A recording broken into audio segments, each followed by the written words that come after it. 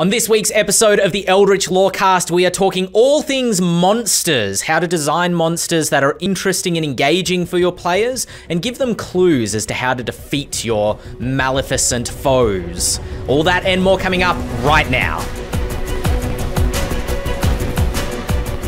Hello everybody and welcome to this week's episode of the Eldritch Lorecast. My name is Ben Byrne and I am here as always every week with James Hake, Dael Kingsmill, Shawn Merwin. Shawn, when playing a game of D&D or some other tabletop role-playing game, what is the most evil thing one of your characters has done and or gotten away with? Oh, I don't really play evil characters all that much, so probably the typical stealing from your own party, but it's generally for a good reason. Probably someone deserves to have their things taken from them. Right, you're like the mediator. When there are other evil party members, you're just bringing justice to the world. Exactly. Let's call it justice. Okay, Dael Kingsmill, are you a paragon of justice, or have you played evil characters before? Kind of neither. I don't think I've ever done anything evil as a player character, but I definitely have, like, my first Pathfinder character was built to be a coward, so I just straight up never helped in combat. So that's maybe the closest I get, is letting my friends die. Yeah, okay, cowardice is a form of evil, inaction is a suppose. kind of evil, yeah. Yeah, exactly, you know. James, what about you? What is the evilest thing your character may have done in a game of D&D? Oh, I am a DM collaborator with evil characters. In my very first game of D&D ever, that I ever ran, I should say, in high school, I had a party member who wanted to play someone who would betray the party. And it happened after they kind of discovered that their family were the baddies. And they were like, okay, well, actually, I think family matters over all things. So I am going to betray them in the last act. And I orchestrated a gigantic final battle with that character and their sort of bonded shield guardian golem and a bunch of reanimated zombies in a volcano. So I think I made things as over-the-top evil as I possibly could for them in that moment. I've always wanted to do something like that, but I've always had players that have been a little bit trepid to be the betrayer, just because, you know, you don't want to have sore feelings at the end of a campaign, which is fair enough. And later today, we might touch on how to approach doing evil campaigns, if that's something that you want to try with your party. But before we get there, let us jump into our first topic discussion for today. Shawn, I wanted to talk to you a little bit about the Monster Grimoire, but not super specifically the Monster Grimoire, because we're still holding a couple secrets back from that, but it's no secret that you've been working for the last couple months on the Monster Grimoire, and so I suppose I wanted to ask you and everybody else here kind of the approach to creating monsters. You know, where do you start? What are you looking for? What makes a good monster? And this might not just be in the context of creating it for a book or a codex or something like that, but also creating it for a campaign. Or if you're running a game, what makes a good homebrew monster? How do you tweak monsters? I'm just going to ask every monster-related question I can think of and then ask you to answer them all. So I suppose just the thing that I'm curious about is, as a dungeon master, it's very easy for me to come up with monsters, usually because it's informed by the situation, right? They're going down into a cave. I need a cave-dwelling monster. Let me grab, you know, this kind of cave trolley thing and I'll end up, you know, homebrewing an element of it. Or they're in a volcano. I need some sort of elemental, or whatever it happens to be. The situation usually informs the sort of monster I'm creating. You've been working on a codex, a grimoire of monsters. What's the approach when you kind of don't have, you know, a campaign that you're running or an automatic narrative that you're trying to run to creating something from scratch? I think the first step is to remember that monsters play a lot of different roles within the game. They are story elements. They are mechanical elements. They are foils for which the characters will smash up against. And smash up against in many ways, and narratively, mechanically, and across the spectrum.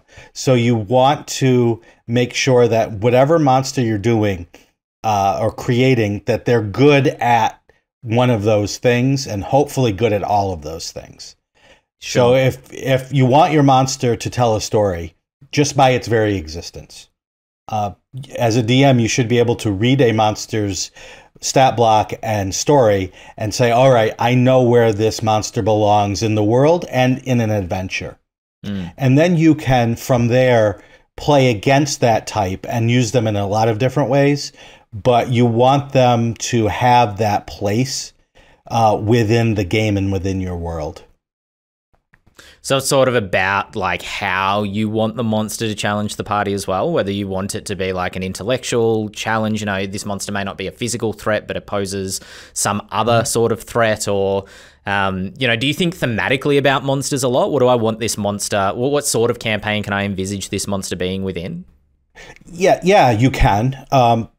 In terms of where the monster fits in terms of the game, 4th edition did a very interesting thing by naming monster types: lurkers and soldiers and brutes. Right. And right there, you as the DM understand that you don't want to put the lurkers, in a row between the big bad guy and the players.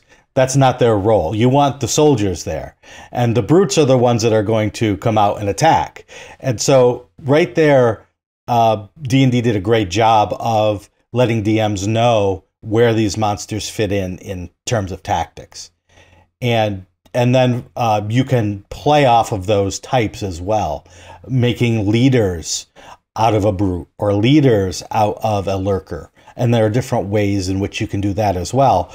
5th edition didn't carry that over, but the remnants of that hierarchy of monsters is still fresh in many people's minds. Did you keep that in your mind when you were designing for the Monster Grimoire? And is it important when you're designing, and I know you might have to speak around some of your specific designs here, but when you're designing, are you trying, for a book, are you trying to get a balance of, all right, I've got 20 monsters that are really brutish, I need to come up with another, 20 that aren't so much to, I've only got 5 that are lurkers. Let's devise some more lurker monsters to kind of balance the book out? Yeah. Absolutely. And with the Grim Hollow Monster Grimoire being a horror, dark fantasy book, not only did we have to do that, but we also had to figure out where those sorts of archetypes fit within the realm of dark fantasy and horror. Sure. So you want a lurker, but you also want a lurker that lurks in the shadows and maybe has some mind-altering abilities that throw people off. So not only are they lurkers, but they can actually come out into public, but still be lurkers. Or maybe there are monsters that actually grow on the characters that the characters are unaware of. So they are lurking in plain sight until that fateful moment when the lurker decides to strike or is found out and is forced to strike. Yeah, not to give too much away, but there are some disgusting artworks inside the Monster Grimoire coming along the lines of what you've just mentioned. James, having designed monsters for the Fables and obviously other projects before that as well, is your approach, I would imagine, a little bit closer to what I was describing before in terms of you have a specific need for a specific type of monster within the adventure at specific moments as you're writing the story? Yeah, I guess you could put it that way. I mean, the fantasy I grew up reading were things like The Hobbit and watching shows like Pokemon and Buffy and things that I think all in all have a sort of monster of the week like structure to it. And what that structure, that episodic structure lends itself really well to is building a story around a creature. And when you do that, the creature really has to hold its own. You can't just have a bunch of boring little minions. When you do a Monster of the Week sort of story like that, you have to have something that's interesting and unique and that the characters haven't seen before and that has a certain level of narrative weight to it. Without this monster, this story wouldn't be happening. And it could be a big dumb idiot. It could be a monster that just wants to eat some big ooze that wants to like slurp everything up. Or, it could be a criminal mastermind vampire. There's a lot of latitude in what you can do with creatures like this. There is a tension, however, in D&D between large, singular, load-bearing monsters and interesting combat encounters. The action economy swings poorly in the mastermind's favor when there's one of them and 4 or 5 of the heroes, and there's kind of a game concession that we have to make for a fun and fair fight by kind of giving them minions to play around with that probably don't have a lot to do with the story that's going on, but are there to fill a need in a mechanical sense. The very best adventures find a way to do it all, right? You know, maybe the goblin minions that the unchained ooze is mind controlling or something have personalities, and you've heard about them in the dungeon, or you met them before they got mind controlled, and you have a little bit of a character sympathy for these poor goblins that now you must fight in a non-lethal manner in the boss fight, right? That's kind of the cooking with gas version of an encounter that otherwise just kind of has mechanical stakes rather than narrative ones. If you're writing an adventure for publication, I think that's the sort of thing you ought to think about. But when you're just kind of running your weekly game, that's a lot of effort to put into your game every single week, and it's a lot of effort to actually run. It takes a lot of just like energy at the table, let alone prep time. So I think there's a balance that must be struck. You know, if you've got a magnum opus boss fight, don't try and do that every week. You'll burn yourself out. It's okay to have some episodes that aren't, you know, season finale tier in your game. It's why I like spiders, is because spiders are often what I refer to as like a palate cleanser. And it's kind of like, you know, here's this big boss fight, or it's a morally complex kind of fight, or the party find out that they should feel bad for killing the monster at the end for whatever reason, or they have to pull their punches and they can't do lethal damage because the minions are being mind controlled. And then a session or two later, I'm like, spiders, you know, or zombies or whatever, like just something for them to trash and not feel bad about it. Yeah, Colville made a video about that recently. Matthew Colville made a video sort of saying, everyone likes zombies. You need something in your game that is like a zombie that you don't have to feel guilty about killing. Just give them some kind of faction or beast that it's like, it can die, it's okay. Are you drawing a lot from mythology for your own games, Dael, or is that something that is that a bit? Am I stereotyping you there? Am I putting you in a box as the mythology person? I mean, I'm sure that I do. I think it just makes up such a you know, dense part of my personal tapestry of like knowledge that I can't help but draw from it. I also believe, I mean, I did an article for the Ghostfire for the Ghostfire gaming blog. You can find an article I wrote talking about how stories of the past can never really be left behind, and the tropes and ideas that we see there come up time and time again, so that even if I don't realize that I'm doing it, there's no way that I'm not doing it. I absolutely am pulling from those things all the time. But for me, primacy when planning monsters for my adventure is always, I'm so finicky about coherence. I really want it all to feel like it's all part of the same adventure. In like a bit, like I have no doubt that it's just as fun to play a style of game where you're like, you're in a dungeon. In this room are skeletons. In this next room are bats. And then finally, you know, like, and having them all not be related at all. That sounds really fun, but I could never run that game. I would enjoy playing it. I would never be able to run it because that would drive me up the wall.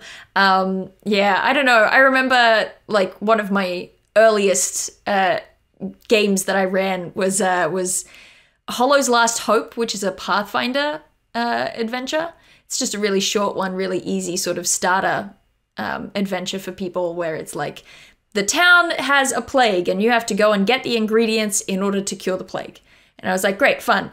But somehow it ends up being, it's got kobolds and it's got a warg and it's got spiders and it's got all these like 10 different beasties that aren't related to the ingredients in any way, and I just couldn't help it. I had to get my fingers in and completely rewrite every monster that you encounter in the entire adventure because I was like, no, let's narrow this down. Let's make it kobolds. And like did everything on a kobold theme, and occasionally like you might have an environmental difference or whatever. It wasn't like they were fighting kobolds every single time, but I was like, let's at least theme the monsters. Let's get some reptilian stuff going on and keep it there. I'm just curious, Shawn, whether the process of designing a monster changes when you're, pitching it for other people in games that you're not planning yourself.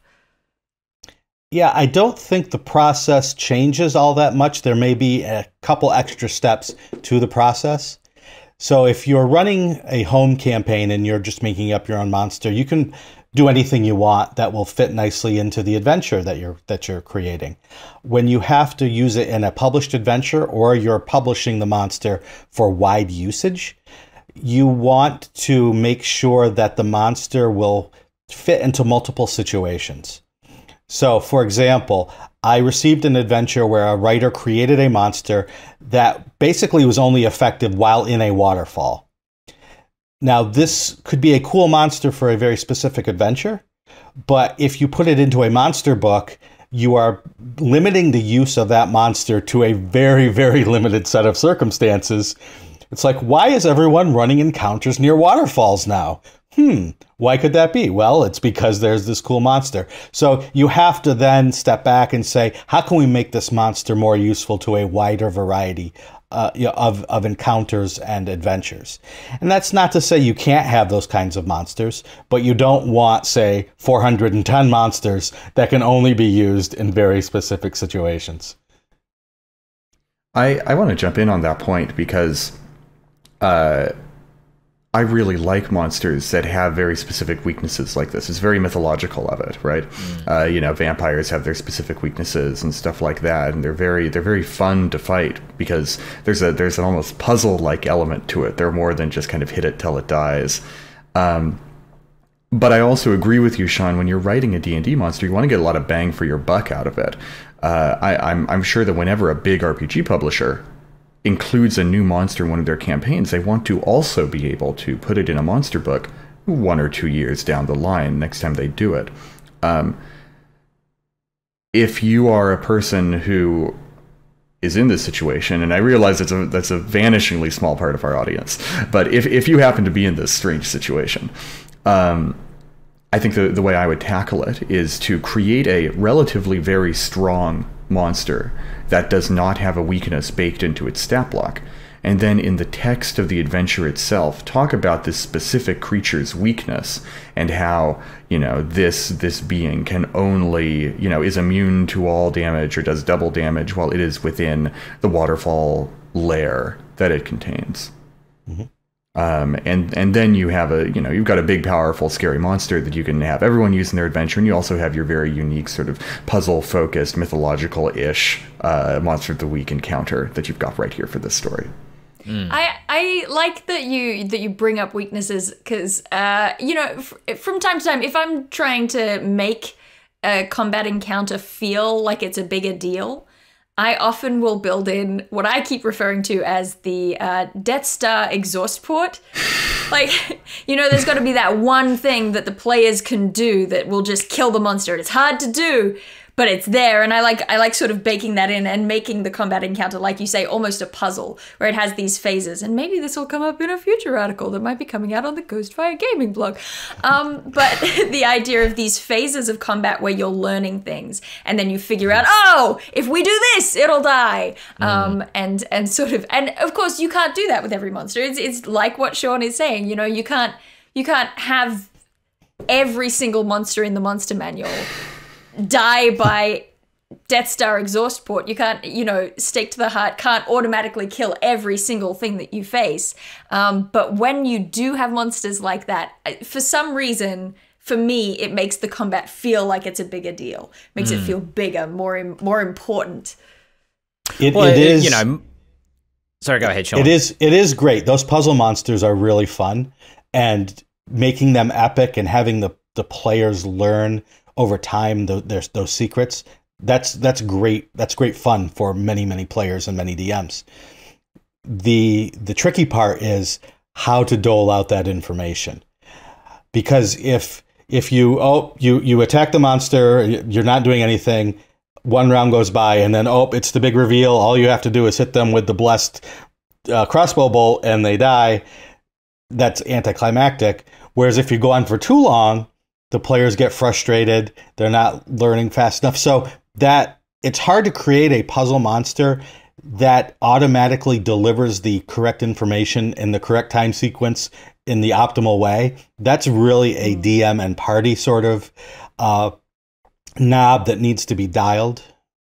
Yeah, and it's also trickier if you're bound to, the rules. Does that make sense? Like if you're strictly following the rules of 5th edition Dungeons and Dragons, it becomes harder to build that stuff in. Whereas if you get a little more loosey-goosey with it, if you start using action-oriented monsters, you can say, oh, well, this is going to happen in round 3. And hopefully that will flag this piece of information. You know, you can build those things in as soon as you start messing with the rules, which is harder when you're publishing material. But when you're in your home game, see, I get to be free with whatever I do because I'm like, I am in control of the world, and I say that this happens. There's another way to do this too, and it's to create a Death Star weak point that doesn't quite involve a puzzle.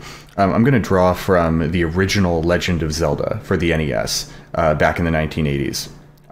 The final boss, the very first time Ganon, the big blue pig monster, appears in the game, you learn through cryptic hints that his only weakness is the silver arrow.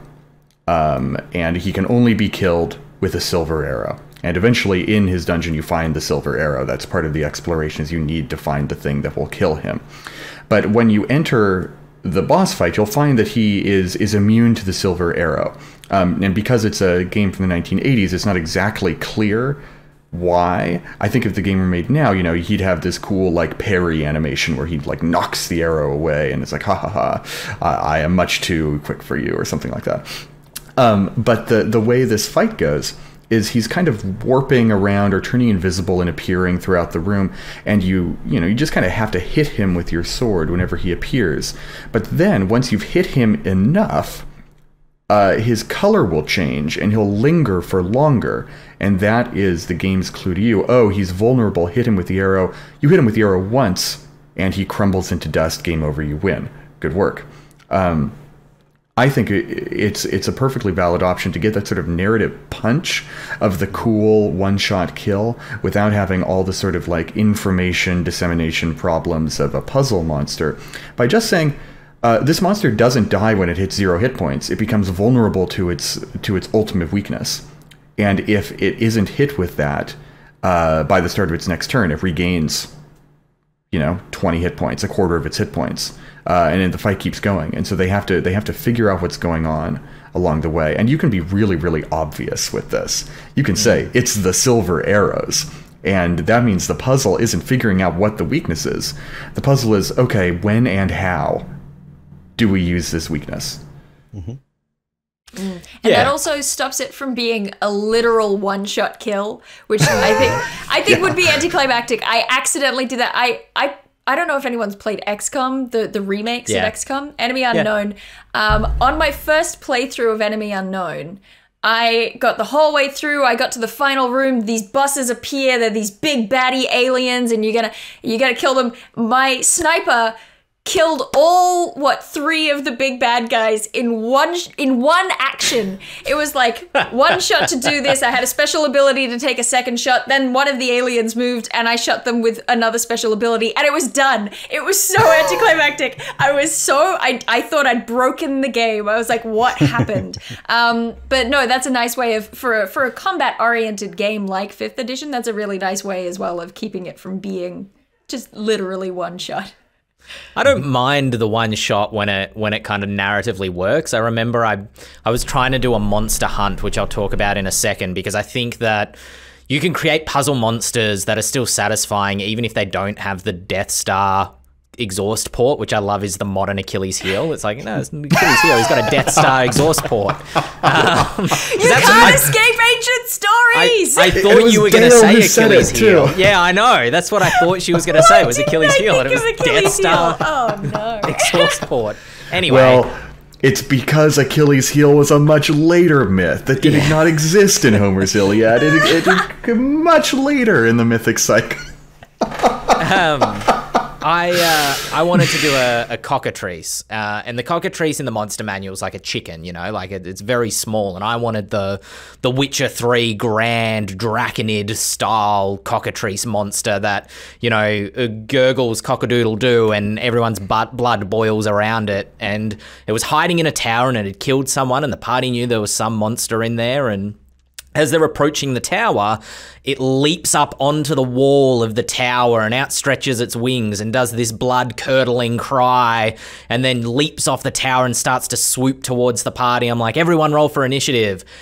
And one of the party members was playing a Battlemaster fighter, I think, using a heavy crossbow, and just shot it out of the sky, like one shot at it as it was swooping towards the party. And I was so mad, but I was like, yeah, all right, that was pretty cool. I'll give you that one. That was pretty cool. Pretty awesome.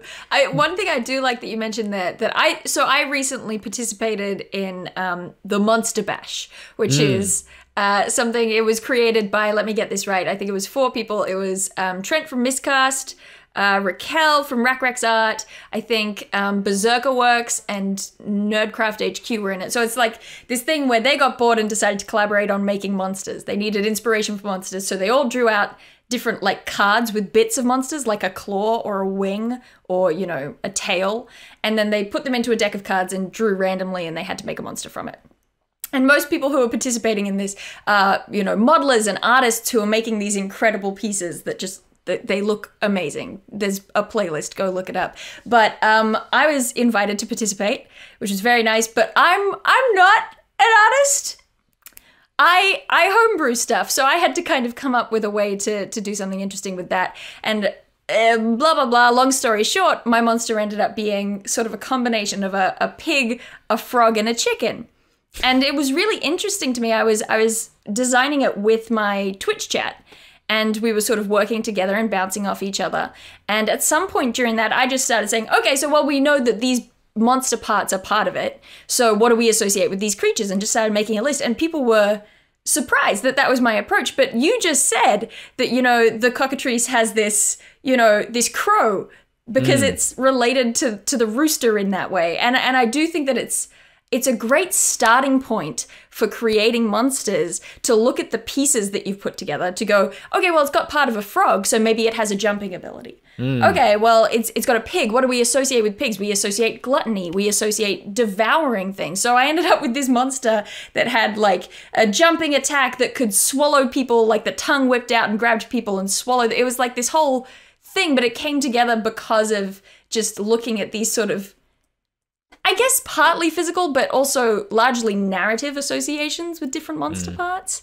And it's tricky to kind of think of how that might work when you're dealing with not straightforward real world animals. I don't know. Is that something that you have worked? It's just something that comes kind of naturally in my process. Is that something that James or Shawn do when they're creating monsters? Absolutely. I created a bunch of lizard folk monsters based on real world lizards. And so there's the gecko monster, there's the Gila monster, lizard folk. You know, and Mackenzie DeArmas spoke to my class about creating monsters, and she talked about creating elementals based on the noble gases. I think she did this for Arcadia magazine. And so, you know, it's these elementals based on the noble gases and their properties.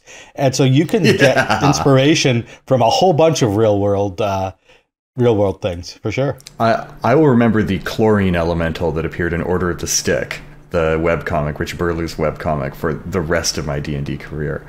Yep. Yeah. Well, we're talking... Sorry, go ahead, James. Sorry. Oh, yeah. I just want to say yes. Yes, I do. Please buy Critical Roll Call of the Netherdeep when it comes out on March 15th, 2022.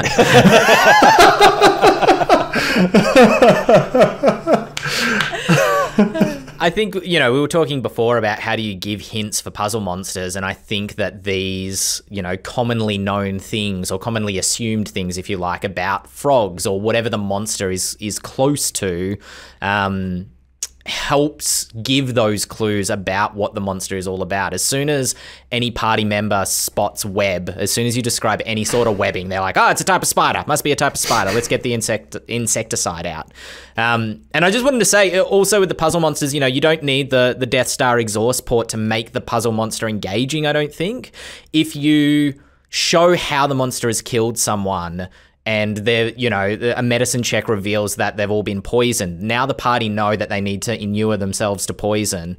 If you show that the monster is knocked through a brick wall or something like that, well, they know that the monster's really strong, so grappling it might not be an option. So it doesn't necessarily give them the key to one-shot the monster, to automatically kill it. If you know, the monster kills someone inside of a locked house with no doors or windows, they know the monster can teleport, or, you know, becomes a noxious gas or something like that. So it allows them to gather information that helps them in the fight. That's not necessarily like an automatic win button. This actually is really applicable to dark fantasy, I think, given that we're Ghostfire and Grim Hollow is our bread and butter. I think it's worth talking about being able to investigate corpses that have been slain by giant monsters, because they can really play double duty. Seeing the eviscerated corpses of people who either tried to kill it before you or were just in the wrong place at the wrong time when the horrible thing broke free and went on a rampage. One, really raises the stakes instantly. You know what this thing is capable of, and it also provides you with a sort of bit of mechanical knowledge, maybe about how to beat it, maybe about what it can do to you. That can be information enough. And one of the things that I loved to do when I was starting to write adventures, and it's quite labor intensive, but worth it, I think, is to create, you know, individualized, how did this guy die? Little, you know, 2-sentence snippets that people can get if they perform a wisdom medicine check on a corpse. And different kind of corpses, if the monster has different kinds of attacks. This was all inspired by the original Metroid Prime, which I played, I think, right before I started my first D&D campaign. Because the very first, like the opening hours of that video game take place in this derelict spacecraft, where a bunch of space pirates have been performing mutagenic operations on small life forms.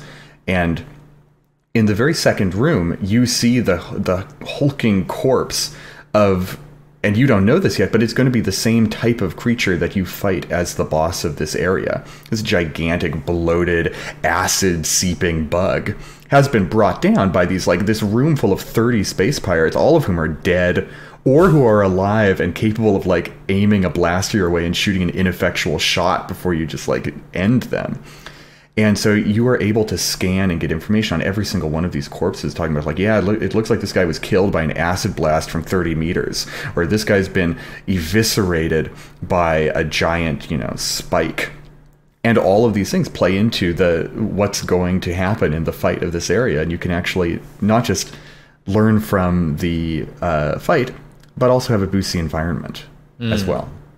I think with dark fantasy, you can kind of, it's not about giving them the automatic win button, but making it so the monster won't automatically kill them. You know, it's like, how can I defend myself to make this fight possible, rather than how can I just destroy the monster? That's it, right? One thing that I just never shut up about is the power of the shorthand. And I think it applies in terms of genre, the genre that you want to play in your game. Weirdly, geography a lot of the time comes into it. It's great for lore drops, but monsters as well. Like Ben was saying just before, you've got this kind of, I don't know, background cultural knowledge that, at least in sort of English-speaking Western countries, we've all got this sort of cultural inheritance that means that we read certain encounters in certain ways. Because, you know, I for example, I did a video on witches, how I would run witches in my game. And in that sort of setup, I talked about making use of things like the players roll up into a town and everyone's freaked out already because, I don't know, children have gone missing or the livestock are dying or whatever. And they're gonna, you know, execute this woman because they've decided that she's a witch. And that gives the players a bunch of information because they already know there are witch texts that we all kind of have in the back of our head that tell us this woman's probably an innocent. She's probably not an evil witch. We should probably save her from this mob of townspeople. It also tells them that somewhere down the line, the townspeople are probably gonna go into a panic and start rioting or, you know, trying to find the witches and burn down like there are these certain steps that occur in that story that if you just lean into these tropes, these generic tropes, you can be like, here's some information about the monsters. It's definitely a witch because the children are missing and the livestock are dying. Because it's a witch, there's probably 3 witches, because there's always 3 witches. It's those kinds of things that just give the players information without you having to do a lot of work. So I'm a big believer in the power of the shorthand. Yeah, I think that... sorry, go ahead, Shawn. And you can also play against the trope then, because I was going to say the original puzzle monster was the vampire. Although, when I think about it, it might be the Hydra. But that's true. Vampires. Maybe that'll come up in an article. Maybe. So the vampire is one of those things where in the game you want to surprise your players, and they're like, well, we have garlic, we have the wooden stake, we have these spells, we have the holy water. Oh, we'll just follow the mist back to its lair. Okay, it's stunned in its coffin, and boom, it's dead. So what we did with the Grim Hollow monster book was we gave you several kinds of vampires. So your players may not know how to deal with an ogreish vampire as opposed to a human vampire. Oh, yeah. And I also like that it has almost this rumor element to it, right? Like, oh, well, people say that this is strong against vampires, but that doesn't mean it's strong against this vampire. That sort of a thing, And it plays with people's expectations. Just to get a little bit pretentious again, there's a medievalist scholar whose name is Hans Jaus, and he talks about, specifically he's talking about tropes that appear in sort of Shakespearean sort of early modern theatre, but he's talking about the idea that the pleasure of those plays was derived from it being a story that the audience were all familiar with. It's not fresh. It's not like they've never heard it before. Of course they've heard this story, but it has new elements to it. It twists some things. It does some unexpected things. He calls it something like the pleasure of an ongoing game with known rules and still unexpected surprises. And it's sort of this double pleasure that you're like, oh, I know this story. Oh, that's different. It's the same thing that we get from fan fiction that uses the same trope over and over again, but just a little bit different. Well, speaking of playing with no rules, let us transition into our second topic, which I'm almost loath to do, to be honest, because I could pick all 3 of your brains about monsters for the rest of the day. But we must villainously proceed to the second topic question, which was something that was triggered in my mind.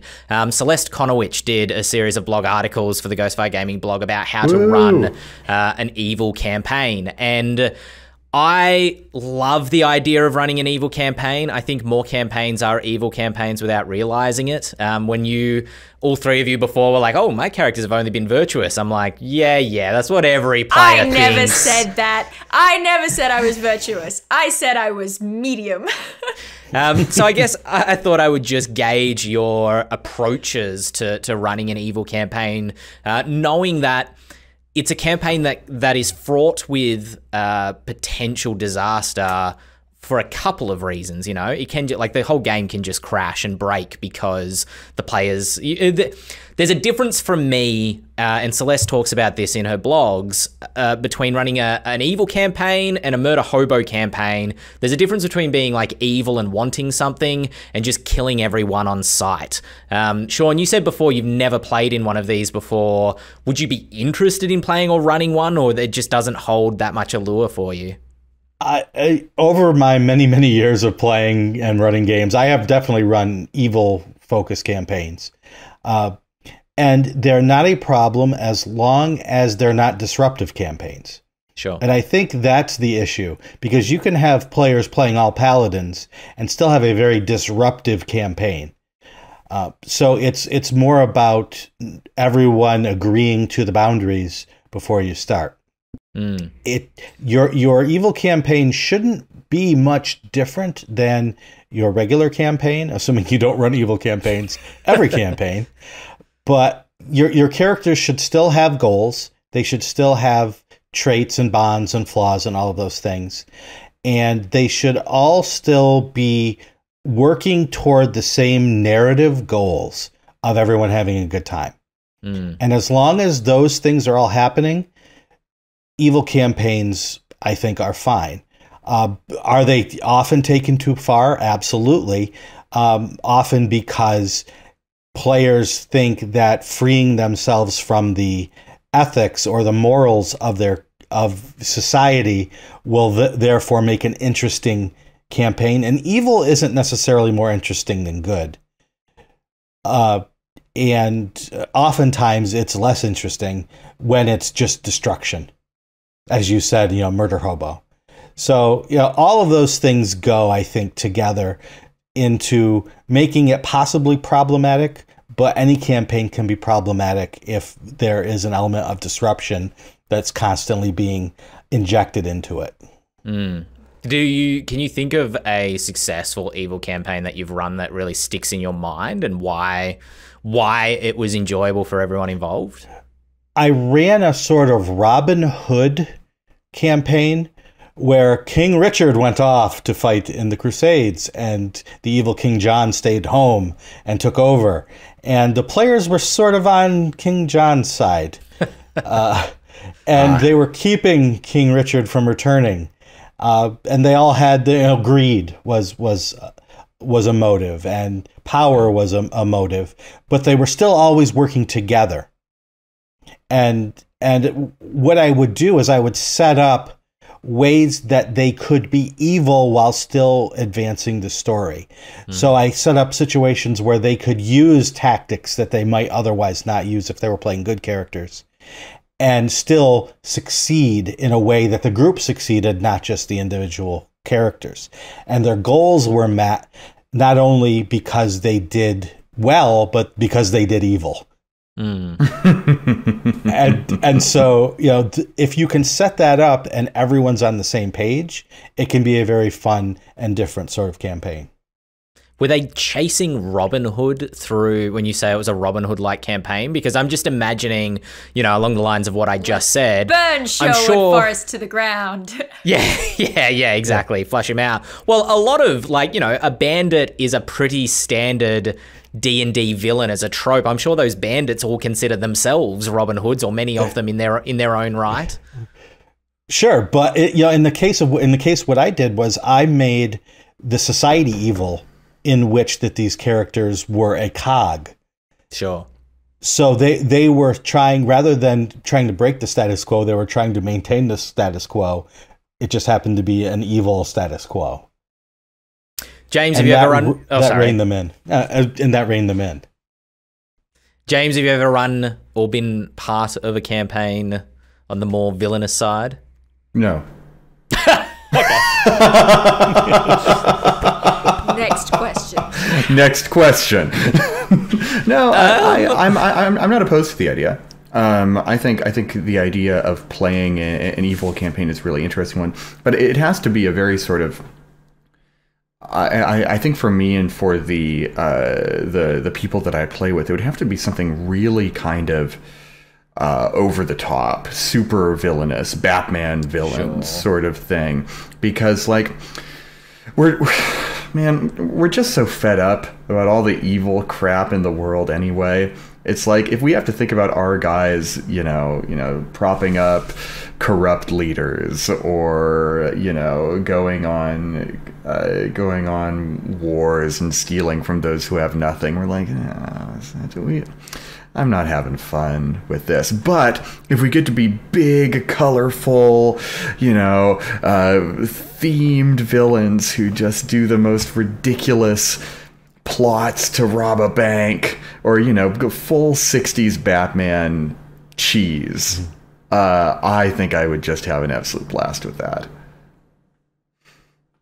Yeah, I don't know if I agree personally for myself in terms of the full Batman cheese, because I think you're right. I think playing evil campaigns can be exhausting if you're already exhausted by everything that's going on. It's fine that you disagree with that. I just, you wouldn't play in that campaign with me. It's the thing. Have you ever run morally grey campaigns, I suppose? Because give quick example.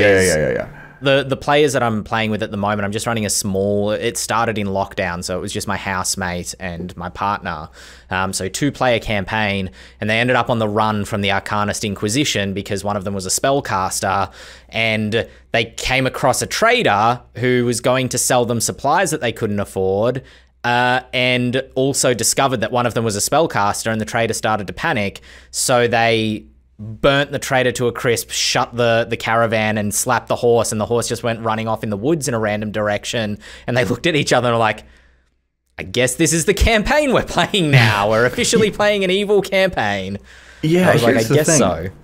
I like morally dirty characters. I like characters who have just rolled in the mud of immorality. I think they're really fun. And, you know, because I'm a person who knows myself and I play with people who know themselves, we know that those people aren't us. And it's like, oh, I'm not feeling judged by my friends by playing an absolute bastard, or I'm not judging them because they think that, you know, murder is okay as long as the ends justify the means. You know, like it's fine. There's just sort of like the thing that gets to me, I think, is the idea of the evil campaign, right? We're telling an overall sort of evil story where evil will triumph over goodness, and that's just not what I'm interested in telling. Gotcha. Yeah, I kind of get that. I feel like for me, it harks back a little bit to our alignment discussion. That idea of I don't really want to play in a game where the broader trajectory is evil, but I'm fine if it's like a character's personal journey is selfish or wicked. You know, I don't mind that so much as long as it's not like overarching baddiness that maybe would. I mean, I suppose the other things that spring to my mind, I've never run an evil campaign. I've never really had players who were interested in playing evil characters, but the sort of two things that spring to mind is that I would really need player buy-in out the wazoo. Like, I'm not just talking about people who are like, yeah, okay, I'll play an evil. I need people to be excited about it, because otherwise I feel like that you could run into issues of potential, you know, hurt feelings or whatnot. You know, you want people to buy into it the way they buy into Among Us. You know, my friends are going to murder me and I'm going to be excited about it.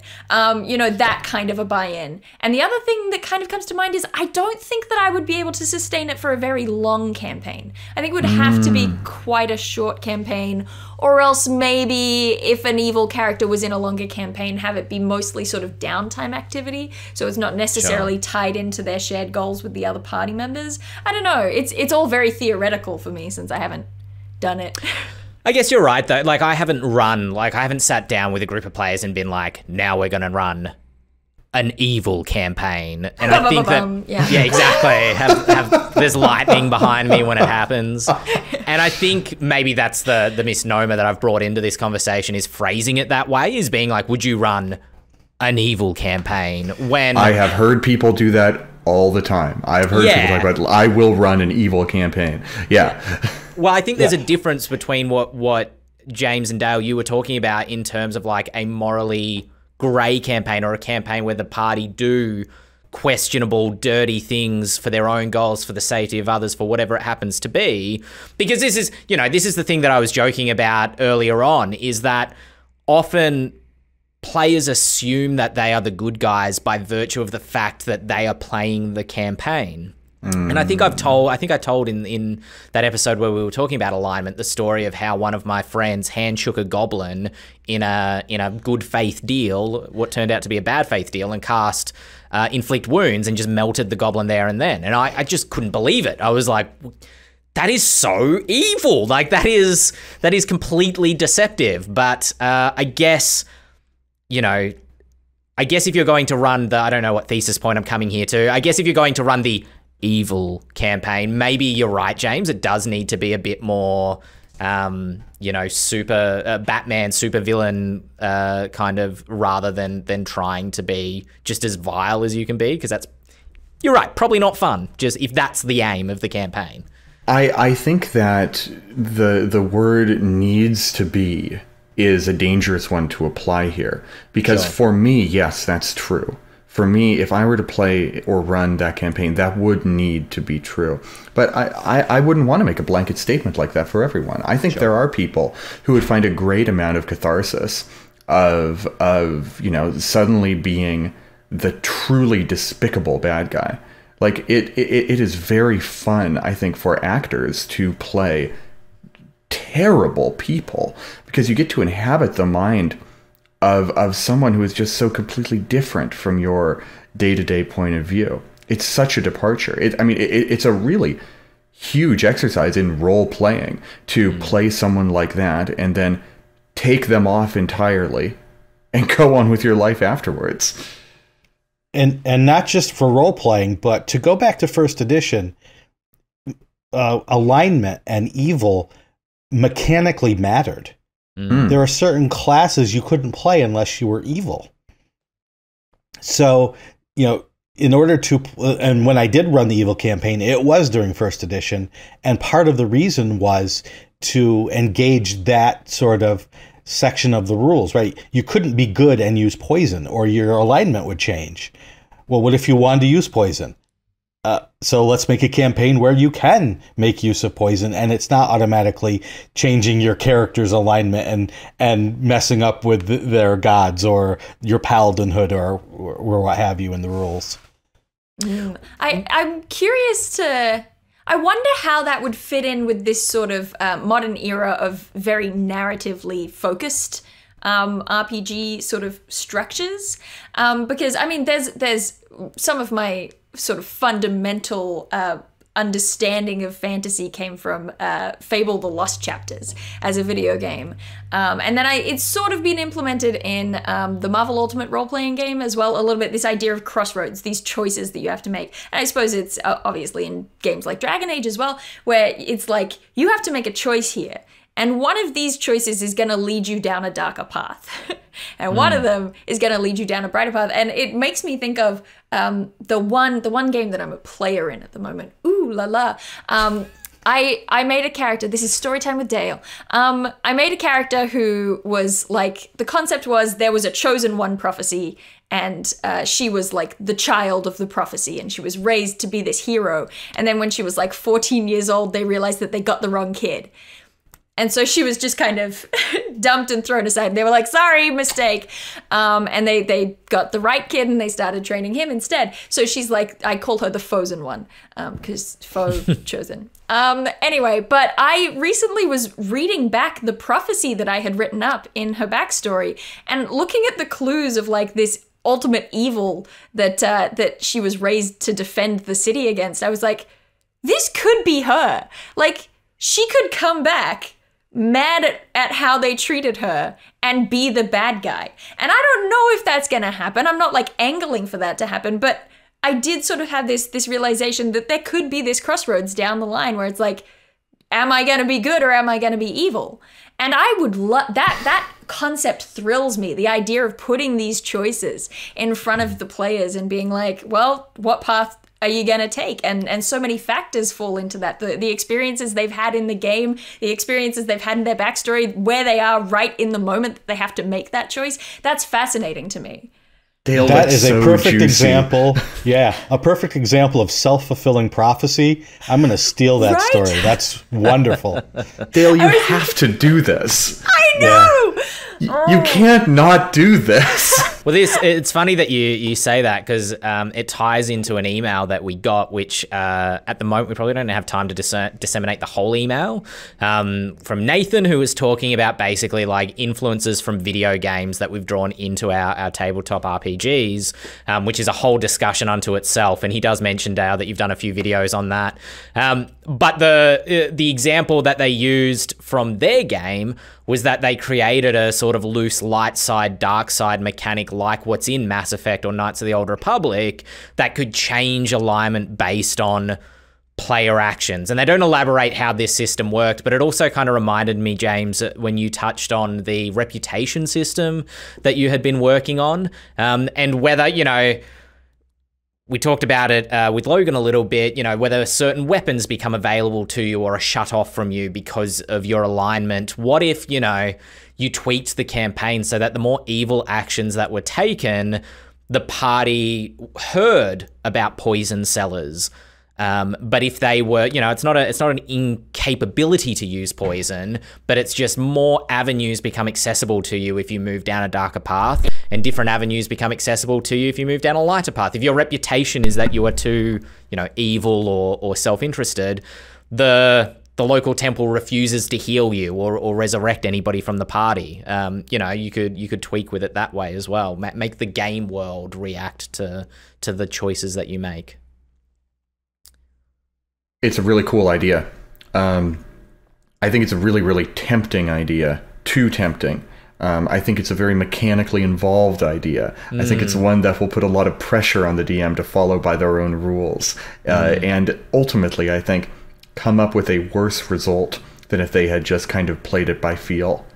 You can use kind of like a rough tally. How evil is the party being? How lawful is the party being? But I always worry that this is such an awesome sort of systemic idea that would work pretty okay in a video game, but you're a human being, not a computer. You can find more natural ways of doing this.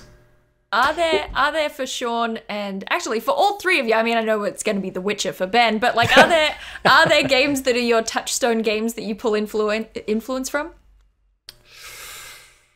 Oh, yeah.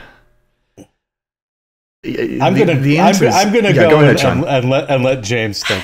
So, part of the problem that I have with role-playing games and video games is that I was playing role-playing games before there were video games.